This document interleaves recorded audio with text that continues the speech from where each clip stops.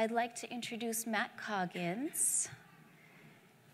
Matt Coggins is our Senior Medical Director on the AAV side. So Matt currently is the Medical Director for our Danon disease program, our arrhythmogenic cardiomyopathy program, and some future programs that we may be starting soon. So with that, and Matt is also a cardiologist, so we're very lucky to have him. And Matt, thank you very much for educating us today.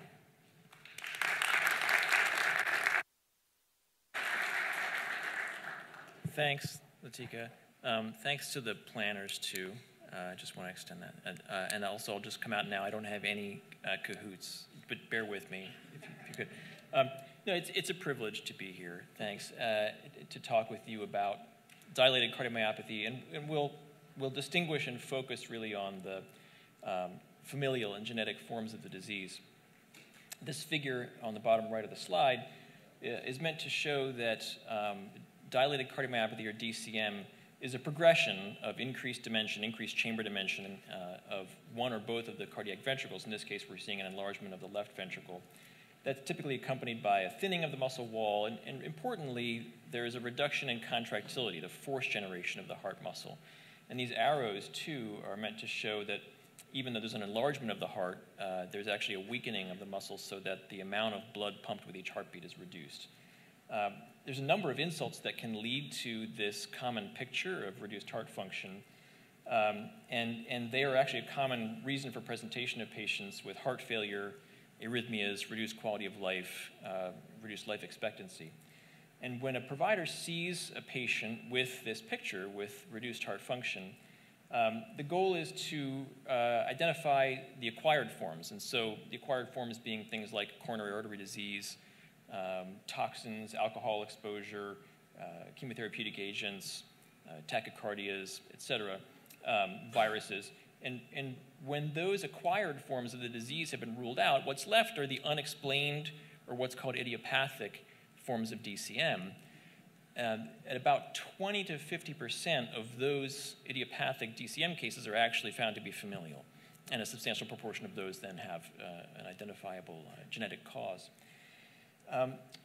There's about 30 genes that have been identified and been implicated in causing DCM, and really, representing a diverse number of biological processes within the cardiomyocytes, and really each one can be thought of as a rare genetic disease.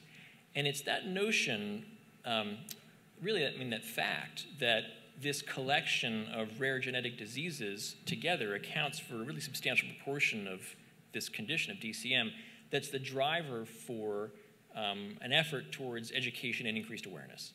It's that heightened vigilance, increased awareness that we try to share with providers and patients too. The identification of patients and really ultimately our understanding of these diseases together really depends on that heightened awareness, leading to increased gene testing and evaluation of families, identifying those at risk to help us learn more about the disease. On the bottom part of the slide here, I've referred to this, this collection of rare diseases as the pathways to DCM. Just some more sort of details about this clinically. We've talked about how 20 to 50% of cases of idiopathic DCM are in fact familial in nature. The age of onset, there are certainly pediatric presentations, but largely these are adult onset diseases in the 30s and 40s, 30 to 40 years, that is. We talked about the genetic defects that can disrupt diverse cellular processes, and this is really anything from structural, cytoskeletal, sarcomeres, so that's sort of the ultrastructural contractile machinery of the cardiomyocytes, membrane ion channels, and cell trafficking and repair pathways. These are all implicated in causes of disease. And just as an example, I've listed here BAG3, BCL-associated athenogene 3, as one of the identified causes of rare DCM. It accounts for about 3% of the identified genetic causes. This is a particular interest at Rocket. There's, as of course many of you know, there is a preclinical program looking to address the root genetic cause of this form of DCM. I'd just like to touch on the treatment, just to point out that when patients are identified with these genetic forms of DCM, with some exceptions, for example, earlier use of ICDs or earlier institution of therapies, really the treatment adheres to the standard treatment for heart failure, which is guideline directed, and in many patients is helpful, but none of them have, well, I should say, all of these sort of adhere to what Kinnari is describing as diseases without an FDA-approved therapy. And so with that, I'll move on to Erika. Thank you.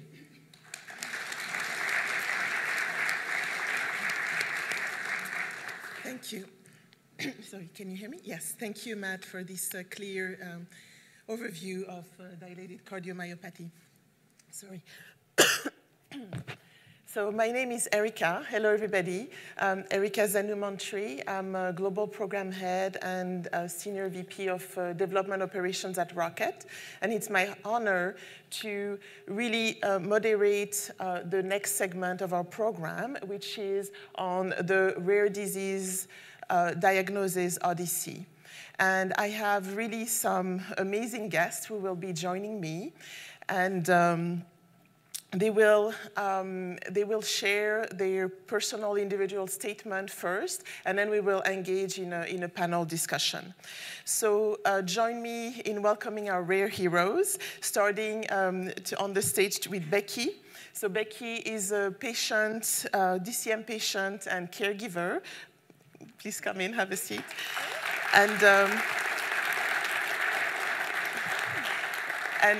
And Becky's reason for being here with us is to share a message of hope with patients and families, and really the sense of urgency to find better treatments and potentially cure.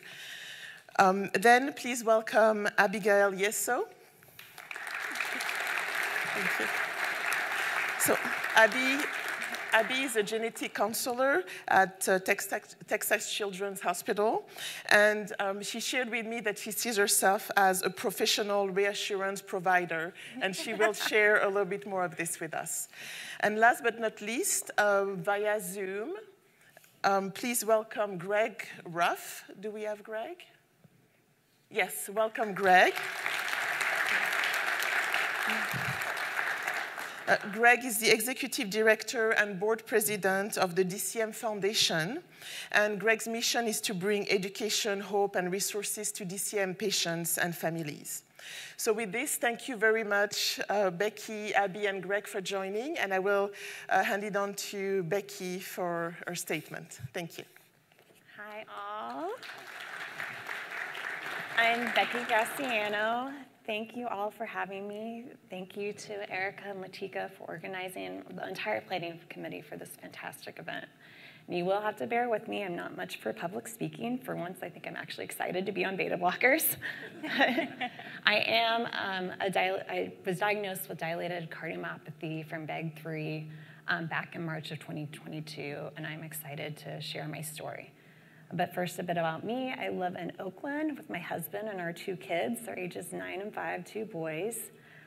For work, I'm a medical physicist, so I work in radiation oncology, and I do have a PhD, but I'm definitely not an MD, and I think that can make me kind of a challenging patient because there are aspects of my care I really understand and can go deep on, but then I won't know the first thing about basic cardiac function, so my doctors never know what they have to explain. And yeah, prior to my diagnosis, I was pretty active. I was actually kind of quarantine cliche where I started baking sourdough and I got a Peloton. I became addicted. I was working out 6 or 7 days a week. So I never suspected anything was going on health-wise. But then one day I started to experience some unusual fatigue and shortness of breath, and my COVID tests were coming back negative, so I ignored these and so many other symptoms. And if I could give my former self advice, and actually everyone here, but especially women, because I do think we have a tendency to gaslight ourselves, is to please listen to your body and trust your intuition when it's telling you something's off. It's okay to rest, it's okay to get help. And I wish I had followed that, because less than a week later, I was on a one-night mini getaway with my son, and in a hotel room, I just woke up gasping for air. I felt like I was drowning on dry land. I kept waiting for it to get better, but after hours, it only got worse. So I eventually woke my son up and drove him the 45 minutes home and rushed myself to the nearest ER. And it was there, I received a battery of tests and scans. It took forever. And eventually the ER doctors told me that I had a lot of fluid in my lungs and edema, and that something about my heart function, but in my incurrent state, I was hyper-focused that I needed to go into work and all these other things. I took it to mean that once this excess fluid was gone, I'd be fine and my heart would go back to normal. So imagine my surprise when a volunteer dropped off some registration packet that included a folder titled Heart Failure, What You Need to Know. And I was sure it was for someone else. The floor was swamped, everybody was overwhelmed, no one had time, but eventually a nurse came in and confirmed that yes, I had heart failure, that they were trying to make me comfortable and let the medications work, and I'd probably see a doctor tomorrow morning. And so I remember calling my husband, who, because of COVID at the time, couldn't come to the hospital until I had a room. He was on his way, and I was sobbing. I told him I'd logged onto my chart, my echo results had just posted, and there was this foreign term, ejection fraction, and mine was at 14%, and Google was making that sound bad, so could he please figure it out? And, you know, he called a bunch of our friends that happened to be doctors. They immediately got involved and took charge. They contacted the attending, who confirmed I had dilated cardiomyopathy, most likely from an infection because I didn't have an obvious family history and no history of substance abuse, and that he was gonna have me transferred to UCSF or Stanford for more specialized care, but it would take maybe a week for a bed to become available. Well, my friends made calls on my behalf, and sure enough, the next morning, bright and early, I was in an ambulance on my way to UCSF. And besides making these calls, they also offered to babysit, and they found out that our 3-year-old had hand, foot, and mouth, and that was like a mom fail because I thought the blisters were just from new shoes, but then they spread to his hands. And so one of them clued in immediately and was like, this is Coxsackie's virus, she needs to be tested, which I was, and the results came back positive. And that's known to cause viral myocarditis. And I was happy to be at UCSF, but I think this whole process really was eye-opening and kind of highlights the inequity in our healthcare system. I never thought I'd benefit from my personal network and who I know influencing the quality of care and the speeds of service. And so it's made me think much more deeply about healthcare equity reform. But at UCSF, I had a ton of doctors. I had staff that I felt like prioritized my care and listened and explained. I stayed there for a little over a week, and when I did get to go home, I had to wear that Zoll Life Vest, which is an external defibrillator. I was so weak, I actually moved into the basement bedroom because I couldn't walk upstairs. And my son, who was in first grade, ended up telling all his classmates and his teachers, my mom has really bad heartburn, so she lives in the basement now. And so that was fun to explain. And as overjoyed as I was to be back home with my family and surrounded by such incredibly supportive family and friends, it was still really scary. I had no idea what my life was gonna look like going forward, or even if I had that much life left. I don't know if you guys know this, but sometimes the internet's not the best place to go to for medical advice. You can go down some really dark rabbit holes when you're compulsively Googling heart failure at 3 a.m. But one of the good things that came out of all my doom scrolling was I stumbled upon the DCM Foundation's website, and there I met Greg, who you guys are gonna hear from. He's one of the most inspiring individuals I've ever met. He connected me to other patients and got me involved in this community. I joined the support groups, and it's crazy how these people from all across the globes, all genders, ages, races, all walks of life, have quickly become my friends and my confidants. I mean, they can tell me the exact same thing my therapist will be saying over and over, but coming from them, it resonates. And thankfully, you know, they've helped me through some very dark and challenging times. Unfortunately, today, I'm doing much better, but it's still hard. This is a chronic illness. There is no cure. I'm on tons of medication. I suffer from fatigue and brain fog and low blood pressure and some other unpleasant side effects. I think it's made harder because I don't necessarily present as sick to the outside world, so it makes it challenging to ask for help. And I've had to learn how to say no and how to prioritize my health over my FOMO, which is not good. But the worst part is really the worry. And yes, you know, I worry a little bit about myself, but now more than anything, I worry about my family because we did find out that there's a genetic component. So it wasn't until my first outpatient cardiology appointment that my doctor, Dr. Marco, said something else has to be going on. She recommended genetic testing. She said my left ventricle shouldn't be this large from just a single viral acute insult. And so when the results came back, it showed I had a pathogenic BAG3 mutation.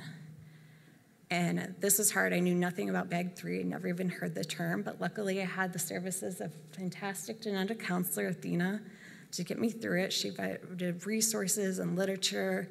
She ordered genetic testing for our children. She also helped me navigate some really difficult conversations.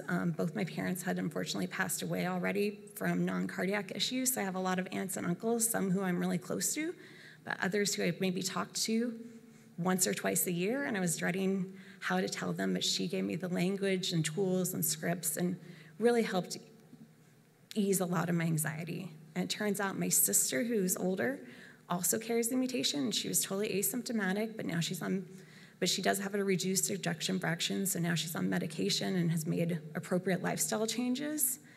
And then her son, my nephew, who's 13, also carries the mutation. And he's the best kid. Like, anybody who meets him loves him. He's so charming, everything. But he's always had severe ADHD, and he's been on medication for that for years. And his cardiologist was able to work with his psychologist to switch his medication to a type that's less likely to damage his heart. So we're really grateful for that knowledge. As for my own children, both of them also tested positive, and I asked, please don't share this outside the space. It is personal information, and we're trying to protect their privacy. But I do think it's an important part of the story. Their echoes have both shown moderate dilation, so they've already started low doses of enalapril, and they've been such troopers through the whole process with all the testing and blood draw and just constant appointments. And I'm so grateful we have this knowledge and that we know for them and for my nephew and my sister. It's wonderful, but it also still sucks. I mean, logically, I know it's not my fault, but then the irrational part of my brain thinks it's my job as a parent to protect my kids, and that I'm failing at that by passing that on. Thank you. And so that's why I worry so much. I worry about them, about these people I love and that mean the world to me. I worry about all the other DCM patients I've met in this community that have been amazing. Some who are, oh, thank you, struggling so much more than me, waiting heart transplants or don't know how they're gonna afford the escalating costs of their medications, yet they still go so much and are always there to offer advice and encouragement. So I worry that not enough's being done and that I'm not doing enough. But then what brings me hope is looking at the same community and our allies and seeing the strides we're making towards raising awareness. We're raising awareness about this disease. We're raising awareness about how to advocate for yourself and your loved ones within the healthcare system. And we're raising awareness about the importance of genetic testing. And I think this awareness will bring about more research and a better understanding of the disease. I think that will lead to better therapies and more efficient treatments and hopefully eventually a cure. And the other thing that brings me hope is being here today and seeing such talented and passionate individuals like you all that are working on the treatment of rare diseases. And it's not just BAG3, although obviously that is near and dear to my heart, pun intended. It's just knowing that the stories of patients like me and my children are being heard and that brilliant minds are working towards solutions. So thank you all for what you do. Your work is so meaningful and so necessary, and you just all have my eternal gratitude. So thank you.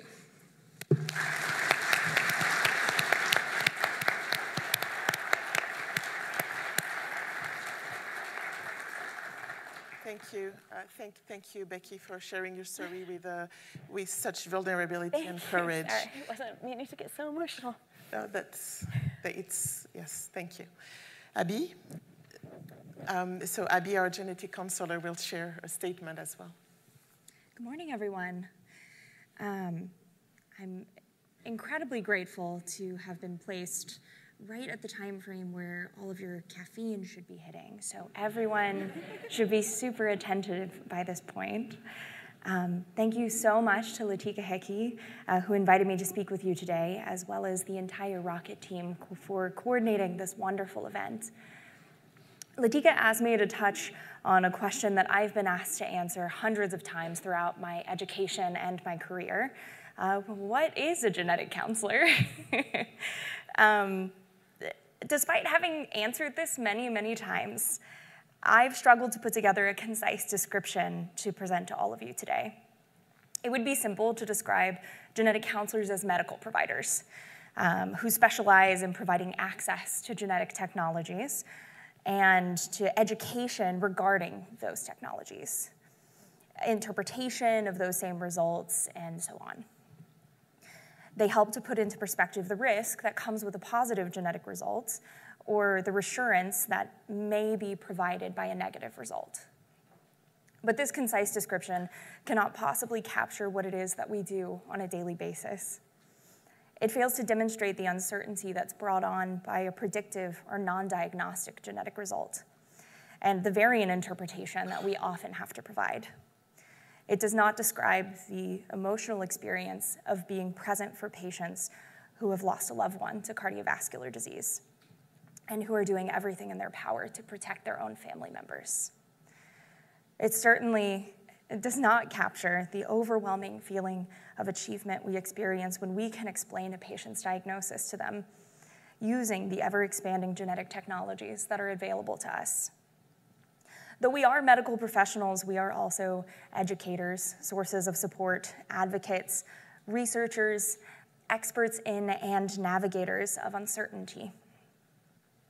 I chose to become a genetic counselor because I wanted the opportunity to be something new for my patients every day. I attended Baylor College of Medicine for my graduate school education.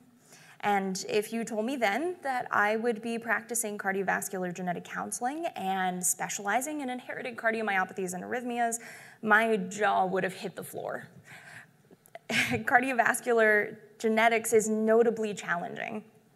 It is a subspecialty that is difficult to navigate given the multifactorial nature of these types of diseases. Ultimately, we all share so much more than our genes with our families.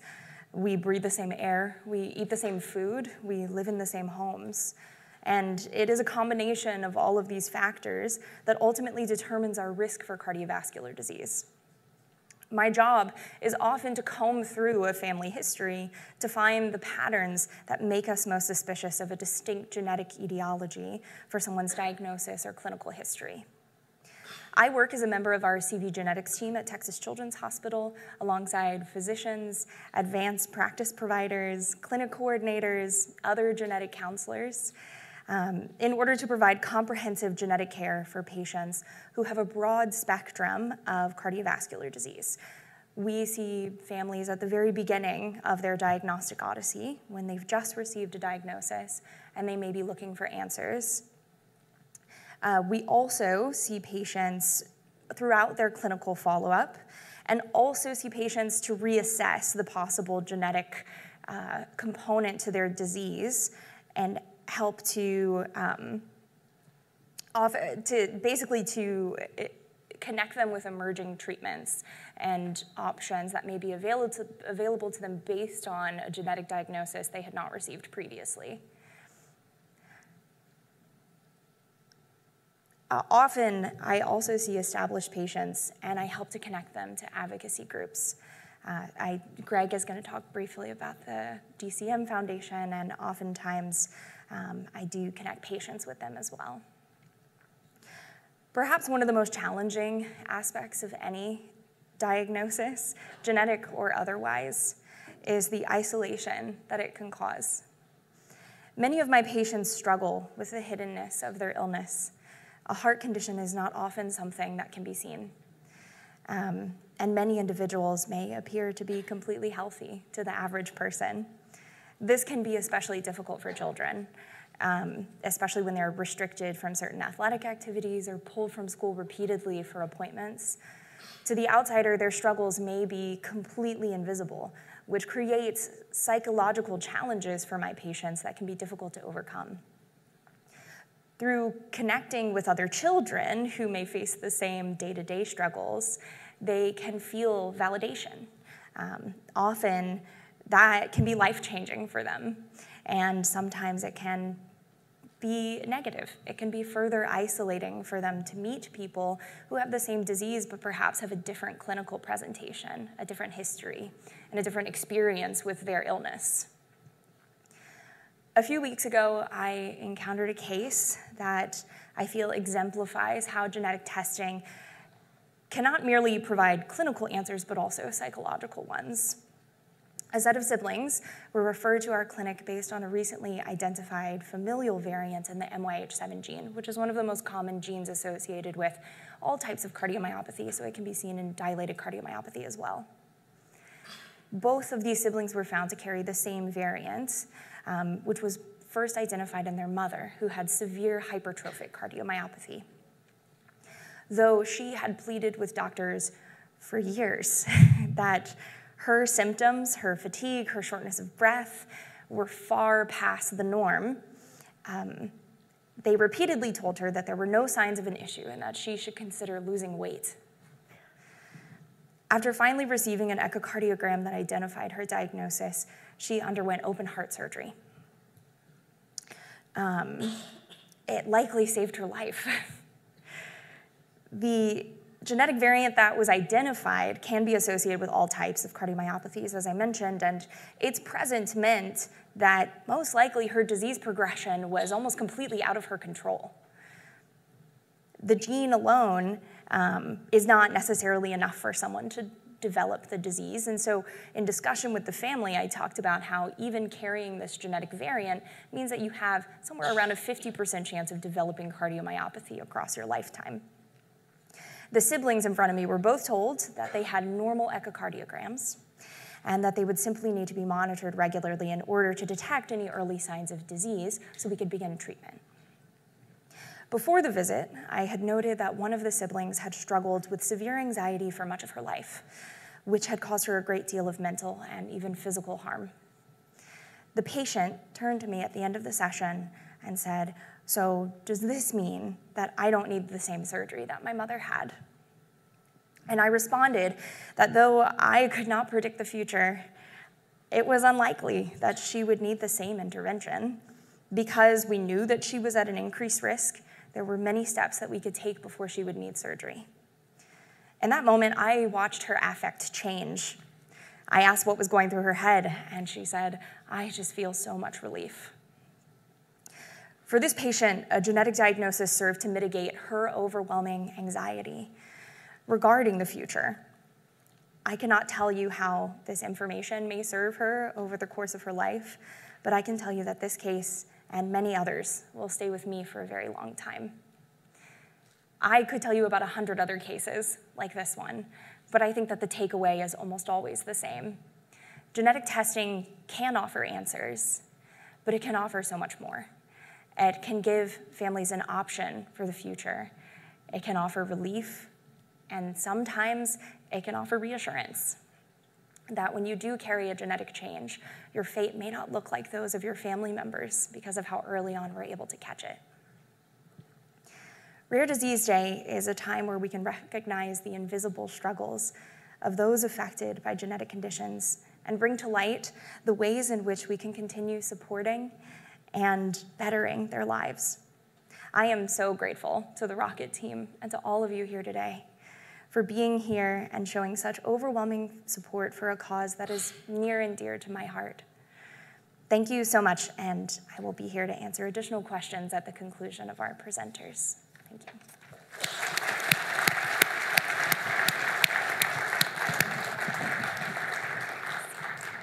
Thank you. Thank you, Abby, for the work you do and for educating us on genetic counseling and for advocating for it.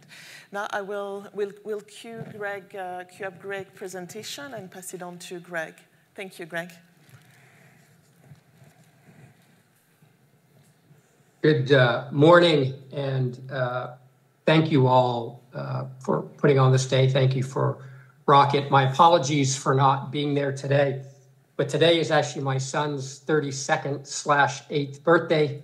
We always do a huge family get-together on February 29th for his birthday, and we're in Florida celebrating.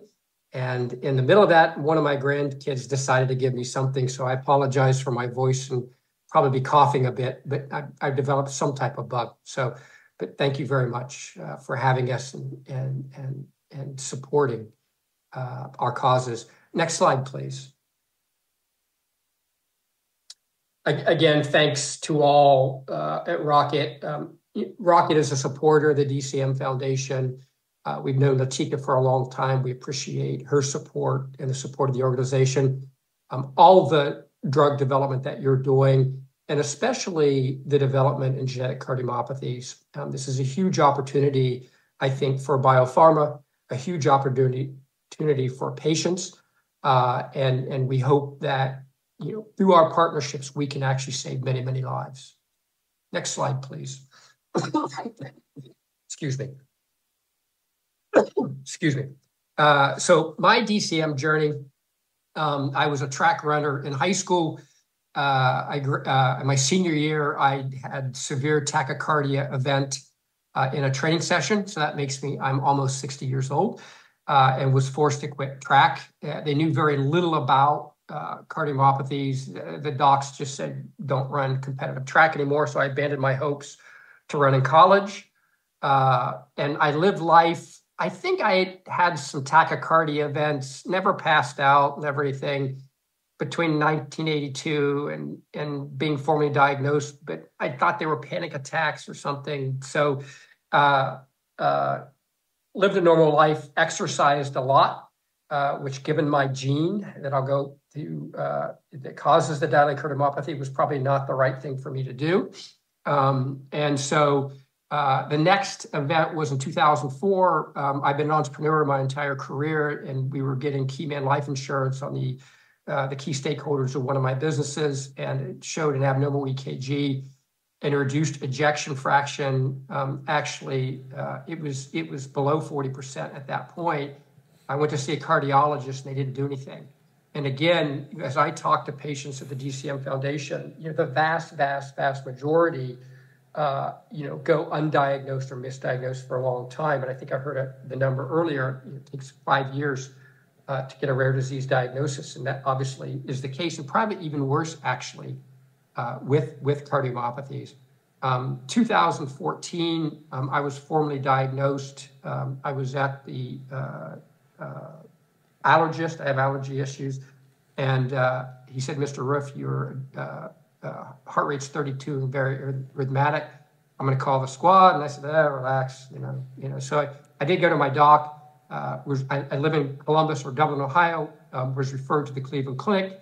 And at that point, in late March 2014, they confirmed the 38% ejection fraction. I also had third-degree heart block and left bundle branch block. At that point in 2014, I had an ICD, I guess a 3-wire device put in, CRT, and for a period of time, my ejection fraction eroded down to 20%. Next slide, please. So what caused this? I'll continue the journey, and I'm having a hard time reading that. So basically, it continued to erode. My ejection fraction. I was getting sicker. I was having more and more arrhythmogenic components of it. I was having a lot of PVCs, ATAC sessions, VTAC sessions, and so I sort of rode the journey with genetic dilated cardiomyopathy. And 2018, thank you. The ejection fraction went back down to 20%. I started on amiodarone, which is essentially rat poison, but it keeps you alive a while. And so I was on amiodarone 3 years. And 2020, I had a severe tachycardia event requiring hospitalization. And was hospitalized again in 2020 for congestive heart failure. And I always remained as active as I could with the disease, but 2020, my VO2 max decreased dramatically from 26 to 19. And then I was put on the heart transplant list in 2021. July 1st of that year, I was hospitalized for severe heart failure. On July 6th, I had a VTAC storm for about 30, 45 minutes where I just kept getting shocked over and over again, passing out, coming to, passing out, coming to. The EP that I had actually, we ran into the room, was actually able to stabilize my heart by reprogramming my device. They put me on a balloon pump to keep me alive from July 6th to July 15th. And then I was transplanted July 15th back home on July 24th. Next slide, please. Thank you for increasing the size. So what caused it? So in my family, it was genetic. And the genetic testing in 2014 at Cleveland Clinic. And again, I feel very fortunate. Becky said being at UCSF, me going to Cleveland Clinic, very, very fortunate that we were at top sort of cardiology medical centers that would give genetic testing, unfortunately, or Baylor for children's, Texas Children's. You know, we find most cardiologists, most smaller, heart failure docs don't have the ability to do genetic testing, don't understand it, and don't order it for their patients. Very fortunate to have been at Cleveland Clinic. So I had the disease-causing gene was lamin A331 from my father. I also had lamin 399 and TPM1 from my mother, which I believe are variants of unknown significance. And grandfather, father, uncle all died for DCM-related heart issues, but actually in their 70s. And 9 family members of mine have 1, 2, or all 3 of the variants. All 3 of my kids and both of my nephews. So wonderfully, no other living family members yet have to develop DCM from the variant, which we're very fortunate with. But understanding the gene variants that we have, everybody that's tested positive gets regular ECG echocardiogram testing. Next slide, please. So, there are 2 of my grandkids, Holden and Eden. I believe Eden was the one that caused me to get sick, but I still love her anyway. They have a 50-50 chance of having lamin A. And so, I look at how I can spend the rest of my life. And I think that the most important thing I can do as a husband, a father, and a grandfather is try to be part of the solution so that my kids don't get sick, my grandkids don't get sick, don't have to go through the things that I did. And also Becky's kids, and the many other tens of thousands or hundreds of thousands of patients out there with genetic cardiomyopathy. What can we do? What can I do personally to help create advanced therapies faster? Next slide, please. Again, excuse me. So amazingly, dilated cardiomyopathy affects probably about 1 million people a year are affected in the United States. And as of 2017, there was no patient for dilated cardiomyopathy, no patient family group, which was absolutely shocking to me. So Dr. Ray Hirschberger and I at The Ohio State University, a longtime researcher on genetic dilated cardiomyopathy, started the DCM Foundation in late 2017, really 2018. And our mission is to provide hope and support to patients and family members with dilated cardiomyopathy through research, advocacy, in education. Next slide, please. We have 3 foundational pillars that we can talk about. One is information in education, and I can go over this in a little more detail. But we have monthly newsletters. We have webinars. I bet we probably had 2,500 webinar registrants for our monthly webinars in 2023. We have social media. We have a dilated cardiomyopathy Facebook groups that we partner with a woman named Stephanie Fallon, over 9,000 members. And we do a lot of social media outreach and have pretty rapidly grown the foundation. We also do patient family support. through an online annual conference. We have a patient family support groups. We're really focusing now on creating gene-specific groups. Becky is heavily involved in our BAG3 Facebook group. We think one of the best ways to support patients. People are akin to folks that have a same gene mutation as them.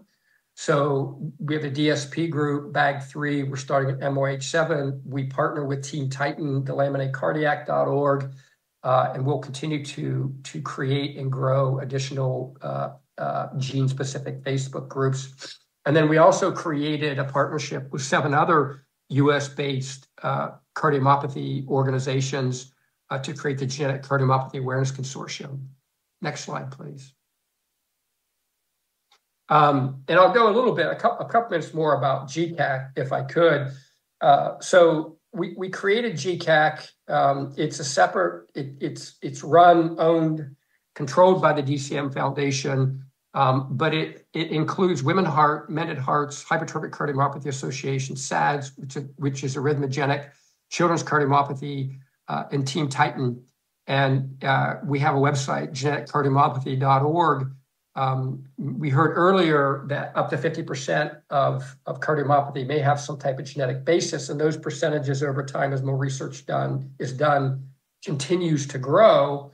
Right now, there's been several studies in the last couple of years that only 1% of people diagnosed with idiopathic cardiomyopathy get genetically tested, even though the AHA, ACC, HFSA guidelines recommend that you do.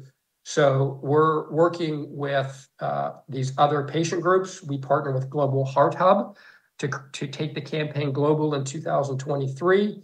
We're partnering with HFSA, which I know you guys are a supporter of, Reimagine HF, to bring this genetic awareness in cardiomyopathy to the cardiology community.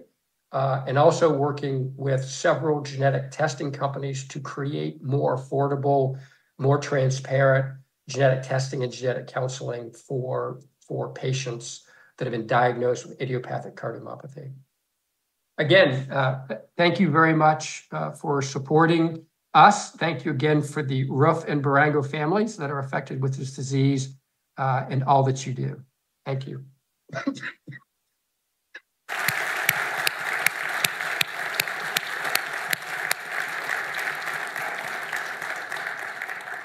Thank you, Greg. Thank you for sharing your journey with us. Thank you for the work you do at the DCM Foundation, and happy birthday to your son.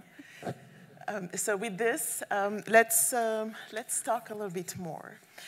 So we'll start with a few questions, and let's start with you, Becky. As the 3 of you shared the importance of genetic testing. So when you were faced with this decision of, do I get tested or not, can you share with us a little bit your perspective on the pros and cons? Yeah, for me it was a no-brainer because it was actionable and the information could lead to more informed decisions about my care and help better tailor my treatments. So it just made so much sense.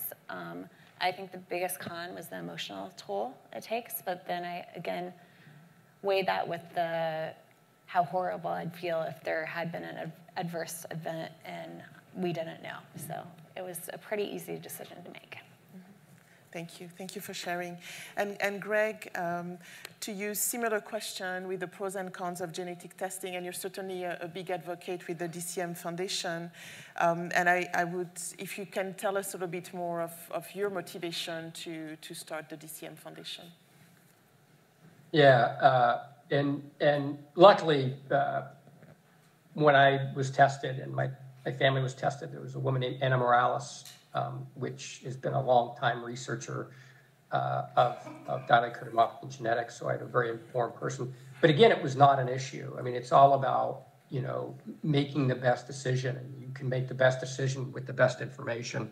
So that was never an issue for me. And what I found with the DCM Foundation and creating GCAC, or the Genetic Cardiomyopathy Awareness Consortium, is I don't think the real issue here is getting people to say, I want to get genetically tested versus not getting genetically tested. That is an issue that has to be dealt with. And I'm also on the national board of the American Board of Genetic Counseling too. So, I've gotten heavily involved, to try to figure this thing out, nationally about genetic counseling. But really it's about a lack of knowledge, I think. And that from a health equity standpoint, again, very lucky to be at Cleveland Clinic. Becky was very lucky to be at UCSF. But the vast majority, or the patients at Texas Children's, right? But the vast majority of patients don't get that opportunity, and they go undiagnosed, they go untested. And so, I think the real issue right now is, getting awareness out to patients, getting cardiologists to do the testing, and helping provide the infrastructure to do that cost effectively and seamlessly. So. Thank you, Greg. And so, Abby, how do you help the patients and families navigate that decision? And to Greg's point, any thoughts in how further increasing the awareness about genetic testing and how you help as a genetic counselor? Yeah, as genetic counselors, we are trained to really take the most non-directive approach to genetic testing. And that just means that when we offer it as an option, it is always an option, right? It's not necessarily something that is prescribed as necessary for patients. And it's not going to make sense for every patient to undergo genetic testing. So supporting them in their decision to pursue or not pursue genetic testing is really a big part of my role. And that can either be for the patient themselves, for their affected family member. Oftentimes I coordinate post-mortem genetic testing. So we have a lot of conversations about, what would this person have wanted for themselves before they passed? And those are really difficult conversations. I think that just making sure that you're providing the most accurate information as far as what genetic testing can offer, what things we can answer and we can't answer with that testing, is the biggest part of my role. As far as accessibility, I am very passionate about this issue, not just from the perspective that, we certainly need more genetic counselors, more boots on the ground who are able to perform genetic testing, but I also think that cardiologists are equally as capable of ordering and interpreting genetic tests. I work with many who are incredible at, coordinating that testing, ensuring that cascade testing and screening is occurring. So I think that one of the things that I ensure whenever I'm meeting with patients is I make sure that the family members who have a primary cardiologist are also informing that cardiologist about their genetic risk. That patients who are outside of the age range that I'm able to test, that rather than testing them and then hoping that they follow up with a cardiologist, ensuring that they meet with someone, give that person my contact information, and have a conversation about why genetic testing makes sense for that person. Not everyone is familiar with all of the genetic testing guidelines that are accessible, and part of my role is to make sure that people know that those are out there, and that we're developing more and more guidance for all providers to be able to feel empowered to order genetic testing. Thank you. Maybe pivoting a little bit to Becky. So you shared the impact of the disease and the diagnosis. Can you tell us a little bit more of what is a day in your life, and how has your life changed, and the perspective that genetic testing has provided to you that may be helpful? So I guess my big takeaway with this disease is how unpredictable it is. I hate that, and I wish I could make everyone understand that. I have good days and bad days, and I never know when the bad days are going to come. And on a bad day, I have no energy. I have such brain fog. It's embarrassing to be at work and struggling over words I should know, and just nothing comes out. And I just can't think clearly, and I just come home, I go on the couch, I have absolutely no time for my kids. I can't even interact, and I hate that, and it's really hard. And then on my good days, I'm kind of, I wouldn't say normal, but more myself, and I do have energy. So when you do see me out running or something, that's not going to be me every day. And so just that unpredictability and not being able to plan your future or know, is this a good week to go on vacation, or am I just going to be laid up? And just, I hate that part of it. But then with the genetic testing, just knowing that this is how it's going to be, and talking to other BEG3 patients and seeing how it's likely to progress and what their journeys has been gives me a lot more certainty, and it's taught me that it's not weird for this to be unpredictable. It's like this for a lot of people, and that kind of brings me comfort and hope. Thank you. Thank you for sharing, Becky. And Greg, so you shared you live with a transplanted heart. So if you can share a little bit more of what a day for you is, and also if you can share your hope for innovative treatments and cures as you're quite involved with the DCM Foundation. Yeah, I think that starting off before the transplant, as Becky mentioned, I mean, it just feels like at times you're being sucked into the deep abyss of, physically, mentally, emotionally. It's tough. I know you've got a meditative session, I think, after this, but it's so important. We tell our patients it's so important that you get emotional support as you go through. It's very, very difficult. Your view of yourself, how others view you, how you interact, as you're up and down or getting sicker, it changes, and it's difficult to deal with that. And so that's really, really important. Post-transplant, life has been really, really good. 2.5 years post-transplant. There's some bumps in the road. I had CMV, hospitalized for a bit for that. There's some other issues, but I feel the best that I felt probably in 15 years. I've been swimming a half a mile down here, every other day, so it's wonderful. It's good. There's a lot of medications you have to stay on top of. I should be a lot more careful because the immunosuppression, AKA my grandkids and what I ever have right now. But, I can't help but hug and kiss my grandkids when I'm around them. I've had 3 grandkids be born since I've had a transplant. I could have missed that, right? So, I say the only thing my grandkids can get me sick. I don't care. And I'm not going to put on a mask. I'm not going to stop hugging and kissing them. But it's, life is so wonderful. I've got a new lease. I feel great. And it's such a, I guess to say, honor and blessing to be able to be here today. And so one of the things is, as I talk to companies like Rocket and a lot of researchers 3 years ago, when we were really getting, we've just really been going pretty strongly with the foundation 3 years after I medically retired from my old business. And that I said, how can we help you as a patient group? What can we do? And every researcher and biopharma company said, there is a lot of interest in genetic therapies for cardiomyopathy.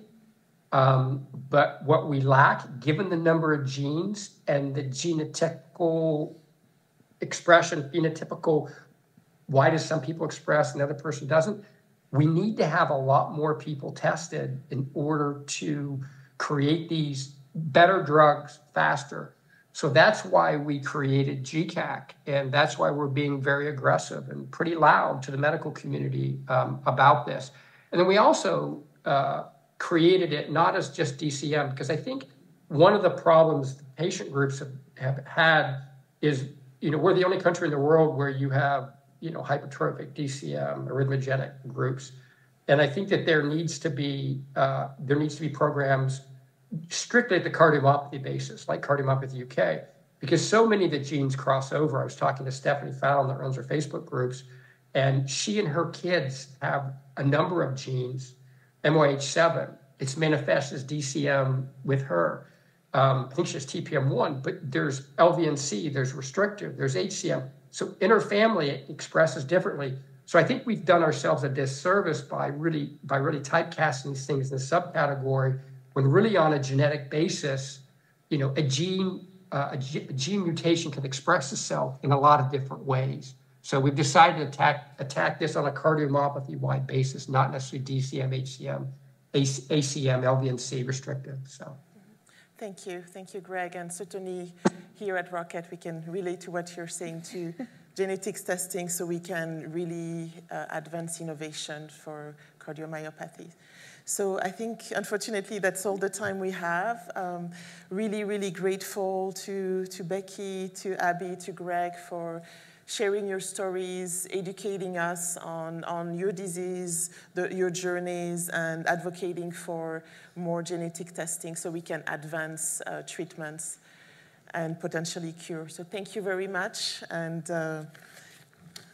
we will conclude this session.